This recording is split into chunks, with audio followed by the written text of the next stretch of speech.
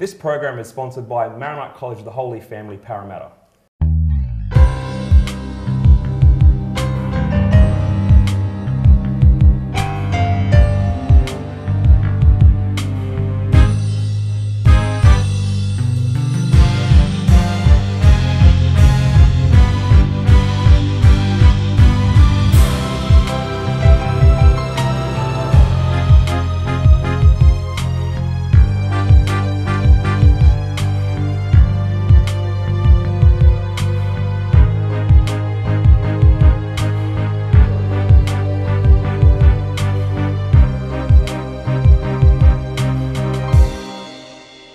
Welcome to the program Educating for Success, presented by the staff at Maronite College of the Holy Family.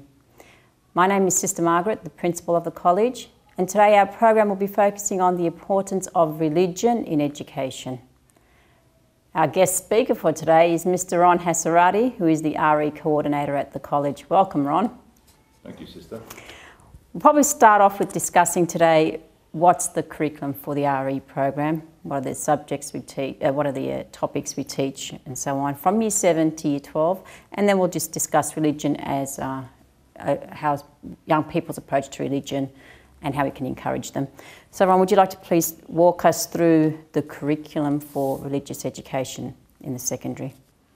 All right, from Year 7 to 10, we focus on the Maronite Catholic faith. Year 7 looks at the Bible, the foundational stories of the Bible, such as Abraham, Moses, Joseph. We look closely at the Old Testament. Year 8, we focus... Okay, with Year 7, looking at the Old Testament, or we call it the Hebrew Scriptures, or the First Testament, how familiar are the students with those stories? Well, hopefully from K to 12, they have a basic from kindergarten to Year 6, they have a basic understanding of these stories. So they know something about the Bible. Yeah, they've got some idea. Not much, I'd assume. Well, sometimes you think you would like them to have more, but yeah. anyway. Okay, and when is the New Testament or the Christian Scriptures covered? Okay, we look at that in Year 8. And how familiar are they with that section? Again, they have a basic understanding, but a lot of the times it is basic. Okay. And it needs to be developed. Okay, so Year 7 is focusing on the Hebrew Scriptures, Year 8 is focusing on? The Christian Scriptures. Okay, yeah. Yep. We look at the parables and life and death of Jesus and his teachings and so on. Yep. Year 9, we broaden out, we look at the sacraments, we look at Mary, we look at closely how to understand the Bible, what the Bible is, how it was written, made up of many different books. Which is important today because a lot of people tend to take the Bible too literally, yes, or fundamentally and so on. Yes. Yep. Or think it's a whole load of rubbish. Yes. You've got those two extremes. So we look at the different genres of the Bible. Some of it's myth, some of it's letters, some of it's history, some of it's poetry. So that's important for them. And then Year 10, we begin to look at issues such as conscience development, moral decision making. We look at issues such as drugs, bullying, alcohol. Okay, and I think that is then translated into action with social justice group and so on. Okay. We'll look at that later on, okay. And then Year 11 and 12? Well, Year 11 and 12, they do the Studies of Religion, Board of Studies developed course. Looks at the 5 major religions, Buddhism, Hinduism, Islam, Judaism and Christianity. And we focus on 2 or 3 of those religions. And it looks at the major beliefs and practices and people within those traditions. Okay, so which religions do you choose to teach in Year 11 and 12? Well, we do Christianity, obviously. Yep. And the good thing about that is they get to write about Christianity in the HSC. So the course has an intellectual rigour to it. Okay. And the students tend to respect it more because it's something that they get examined in their HSC. Okay. All right, and then we look at Judaism and Islam, and also Hinduism we've just started. All right, what's their response when you teach them another religion? Generally they're interested in it, they find it interesting. Okay. Hinduism, because we live in an area that has a very high Hindu population. They're interested in Islam because of their cultural background from the Middle East. Yep. So they always hear a lot about it. So they're always interested to find out more about it. Judaism, they seem a bit ho-hum about. But Yep. in Christianity, we look at it in more depth. Okay. Why would they be so ho-hum, not really excited about Judaism?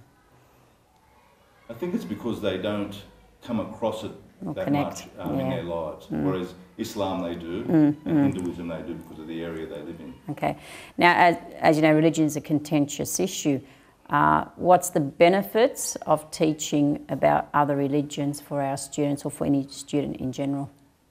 Well, I think one of the main benefits is they live in Sydney, which is one of the, I think, most multicultural city in the world. Yes. So when they leave school, or when they're mixing with other people outside of school, they meet Hindus, they meet Muslims, they'll meet people of other religions. So it always helps for you to get on with somebody if you understand their faith. Yeah, and I suppose it breaks down all these stereotypes and yes. misinformation about particular religions. Okay, let's go back to the start. Why do we even teach religion in a school? I mean, private schools, Catholic schools will teach religion, public schools not necessarily. So why is it such a big thing at this college and generally in Catholic schools? Big question.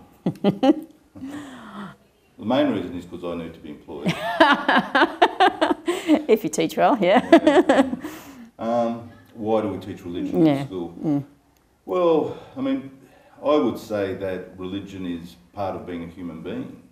You can't be a fully alive human being unless you have some sort of connection with God. So as part of the Catholic ethos, we see the human being as created to be in a relationship with God. So at school, we try to develop that relationship and inform it. Okay. Obviously, it's got to start in the home. Yes. And we try to build on that faith that they receive in their homes, and we try to build on it in the school. Okay. I know our parents, some parents are quite religious, and they choose this college in particular because it is a Maronite Catholic college. So they see religion as being important in educating the students here. Okay, we're not just Catholic, we're Maronite Catholic. So how do we teach the Maronite faith in particular at this college? Well, obviously we do the Maronite history. We look at St. Maroon and the development of the Maronite Church. Very much part of the college life is going to Mass and the sacraments. Okay, so we celebrate the Maronite liturgy at this. So, I mean, the school is very closely connected with the church and with the families, and it's all one big Maronite community. So, we celebrate the Maronite liturgy. We have reflection days and retreat days where we look at issues of Maronite spirituality. Okay. Yeah. And don't forget the history of the Maronite sisters. Oh, that's right. Yes, very much so. That's taught to the students as well. Okay. We'll move on away from the curriculum, which is taught in all schools anyway. Just maybe you want to mention the textbook we follow, or for years 7 to 10, I think we focus on Know, Love and Worship, is it? Yeah. Yes. All right. Let's just talk about religion in general and young people's attitude to religion. In Australia, it's a very secular society. Unfortunately, religion is always a contentious issue and looked upon negatively in the media. So how can we develop in our students a positive image of it? Firstly, generally speaking, how do you find young people's attitude to religion, not just at our school, but young people in general? Well, as you said, we live in a very secular society. Now, the basic assumption of a secular society is that you can be happy without God. You can be happy if you have enough money, if you have enough possessions or pleasures or experiences. That's the basic assumption of a secular society. Now, St. Augustine said that God created us for himself, and our heart will always be restless until we have a relationship with God. So what we've got to try to teach young people is that it's a lie to think that they're going to find happiness in money or possessions, that they need that connection with God, they need that spiritual connection to reach their fulfillment, to reach the fullness of life. Now, unfortunately, in the past it was the parents and the family environment that raised their children up in the faith. And then there was the church. They used to go to church on Sundays. Today's trend is pretty much most young Australians are raised up in a family that does not mention religion. They don't go to Mass on Sundays. In fact, they've probably never been into a church. So the first church today is no longer the family or the church. The first church today, or their first encounter with Jesus, is in a school.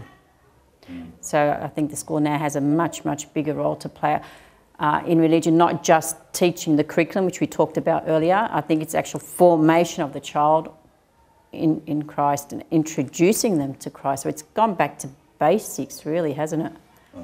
Yeah. So we might have to really look at the curriculum and how we teach it, because what we used to assume in the past, young people know, today we can't assume that anymore. Yeah, well, just on that, one of the things we introduced at the school was meditation, was to open the students up, hopefully, to an experience of God, an experience of Jesus within themselves. And how did that go? Well, the students enjoy it. They like the opportunity just to be quiet and which is just important. sort of focus, which they very rarely get that opportunity. They're always plugged into something these days. So they enjoy it, but like anything, after a while they tend to roll their eyes at it, and so, you know, but it's there. Okay. Talking about meditation, so let's move a bit away from the curriculum then and written word to more the practical ways we can implement religion in the school. So you've mentioned meditation. Are there any other ways we've actually, you know, made religion practical or accessible to our students? Well, the school's always had a strong tradition of social justice. We've always been involved. We've always had the students to, we always encourage the students to go out into the wider community and to help, like blood donations. At the moment we're running the St Vincent de Paul Winter Appeal. Yep. We have the Year 10 Social Justice Group, which visits Westmead Children's Hospital. There's actually, so there is that outreach program. There is a lot of outreach, and I would like to talk about that in depth later on. We're just going to take a break now, and we'll be back and continue on about the practical dimensions of religion in education. Thank you.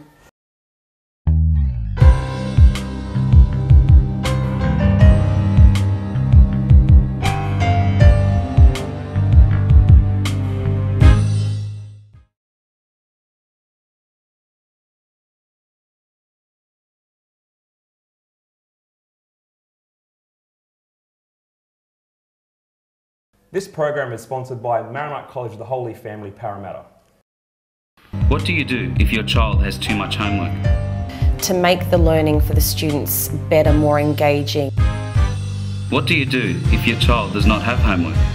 And we group the children as per their ability. Do you prefer the traditional methods of teaching? Here we've got interactive whiteboards in all of the classrooms. Yep. If you want answers to these questions, watch our program Educating for Success with Sister Margaret Orson, the Principal of Maronite College of the Holy Family, Parramatta, on Midpoint TV.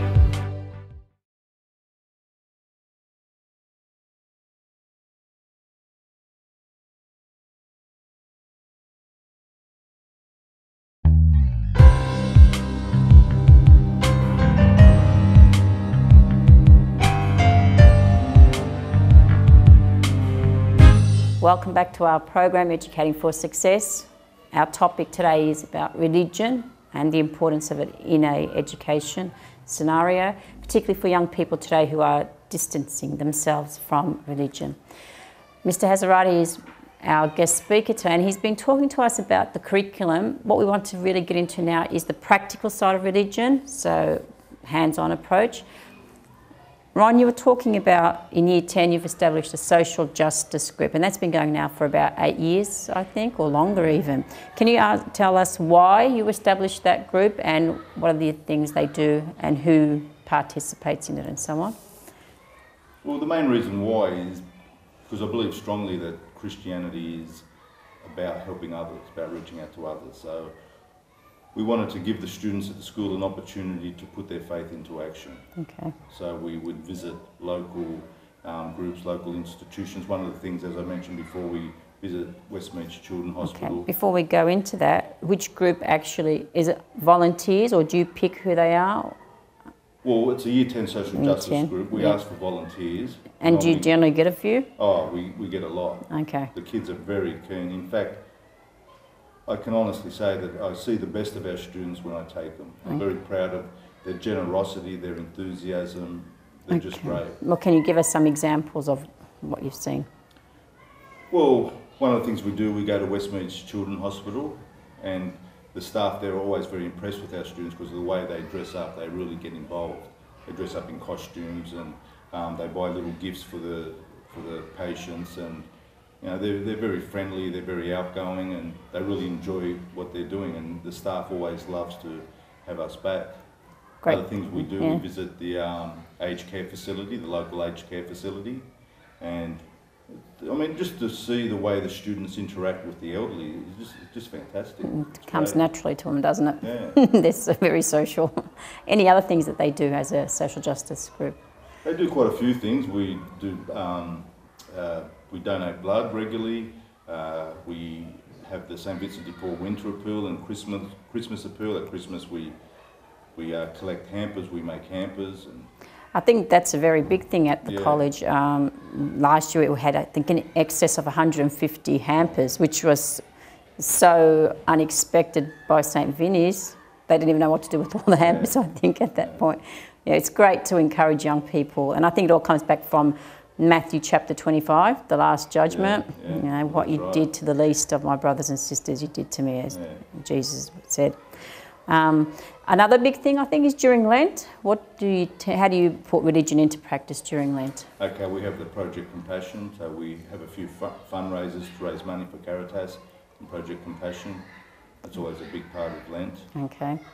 I know in primary they also have, Year 6 have rice dishes. So just to see how the poorer people live off one rice dish a day. So these 6s exchange their usual lunchtime food, which is quite a lot of food, and just live off one bowl of rice. And I think it's an eye-opening experience for them. So these are some of the ways we put religion into practice and make young people, you know, be drawn once again into the ministry of Christ. So let's then go back. We're still focusing on a practical side. How about the masses? What do we do with our masses at a celebration? Well, we have mass regularly at the school. Students always involved in the liturgy, the choir. At Christmas we'll put on a big drama performance, and Easter as well. And it's just the general students participating in the Mass, the singing, the prayers. They love to serve at Mass. I think what's good also is we see a lot of parents attending those Masses as well. Yeah. So it creates a community, family environment. That's right. All right. Let's move back again to religion just in general. We do fantastic things at the school, and I think the practical and the knowledgeable side, you know, shapes our students. However, the fact is a lot of young people are turning away from the church. Can you give any reasons why young people are disillusioned with the church? One of the strong points about the Maronite church is that the young people, at the youth masses, they're full. Okay, why is that compared to other masses and other churches? I think we have the cultural heritage that keeps them together. They want to go somewhere where they can meet other young Maronites. Okay, yep. I mean, you'd probably know more about this than me. Yeah, probably do. What do you think? You want me to answer the question? Yeah, why not? Why? Well, there's two questions here. Why are young people drifting away, and why is our Maronite youth still quite attached? And I think you're right there by saying it's a cultural thing. They are raised up in a family environment that's very religious. And in a lot of studies have shown young people who have the faith and keep the faith, it's because they've had either a mother or father who've been quite religious at home. So, and that's the case with most of our young people. So it starts back home in the families. A lot of those who have drifted away generally aren't the Maronites, are the young Australian youth. And the fact is, as you said, the families no longer mention Jesus at home. There's no religious feeling at home. You don't even see a crucifix or any religious art up. So they're not familiar with it. So they kind of drift away. Other reasons why young people are drifting away, as you said, we're in an affluent society in Australia. So they think they've got money, they've got, you know, they go on holidays, they have what they think is necessary and important. So there's no place for God. Unfortunately, probably the third reason why young people are drifting away from the church is bad media coverage and a lot of the, issues that have arisen from the church. Unfortunately, you know, the pedophilia issues, which won't go away and shouldn't go away until we deal with them properly. There were surveys done of why young people don't go to church, and main reasons, it's boring. they find it irrelevant and just out of touch with who they are. But we can't dwell on the negatives. What are the positives, or what are the ways we can bring young people back, not necessarily into a church or into a Sunday Mass, but how can we bring them back to Christ? Because I think we've kind of come to a stage where we've moved away from institutionalisation of a religion. I think now we're talking more about spirituality. As you said, with the social justice group, that's very popular because it's more of a practical thing for them. It's more, you see the actual real side of religion, which is giving and helping those in need. So I think we need to focus on the spiritual dimension, the mystical dimension, and the service. And our college is to know, love and serve, and that serve comes from Jesus serving others. So I think that's the way you probably can draw young people back to Christ. But do you have any other ideas how we can, invite young people back into the church, or show an interest once again in Jesus? Well, I was listening to Father Barron the other day, and he was saying, if you want to get a young person interested in baseball, you don't start off by telling him the rules of baseball. That's right. Okay, you take like him that. to a baseball game, he watches it, he'll fall in love with it. Or and she. Then, or she, that's right. And then later on you tell them the rules and how to play and so on and so forth. Yeah, but I don't think baseball is probably the best example here. Well, basically he was saying if you want to get a young person interested in Catholicism, you don't start off with the rules. Yeah. You start off with the beauty of Catholicism, the great art, the great cathedrals, the great the music and so on. What you were talking about before, the relevance of it, how it's about serving others, how it's about making society a better place, the spiritual tradition within Catholicism. You start off with those good points. Yeah. I mean, the Pope at the moment is talking about the joy of the gospel. We've got to present the gospel in a way that's joyful, present the merciful face of Christ, not the overly dogmatic, legalistic side of things, which doesn't attract young people. No.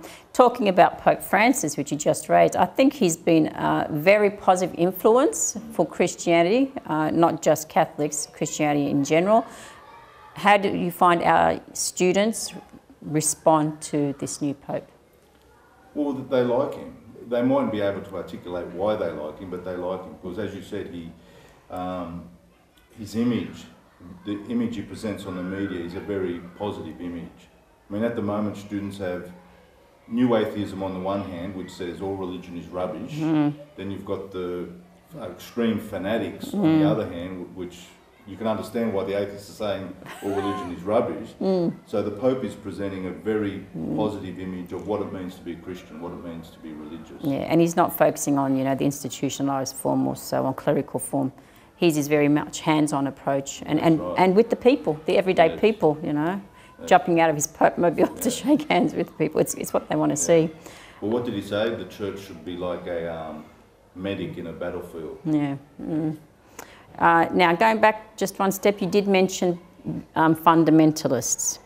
Do you want to explain exactly what that is? And we do see it in young people. Unfortunately, we see a rise, and not just in Christianity, we're seeing it in Islam and a few other religions. So can you explain to the audience what are we talking about when we talk about, these fundamentalists? Well, a fundamentalist to me is someone who puts God in a box and says God is here and is nowhere outside of that box, and anything outside of that box is evil and is bad. Okay. So, intolerance of other religions. It's very intolerant, very black and white. That's right, isn't it? Yeah, and unfortunately, I think that's the response we have of young people today because of what they're seeing.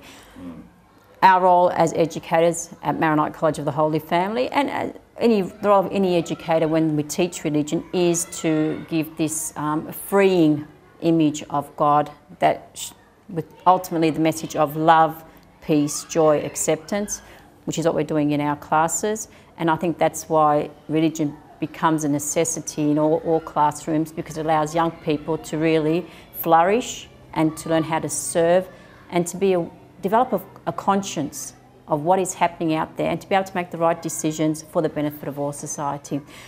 Thank you, Ron, for coming to this episode and speaking well about religion and what we do at the college. And I suppose we end off this program titled Educating for Success, and our focus day was on religion and the importance of educating our young people in the faith. Thank you.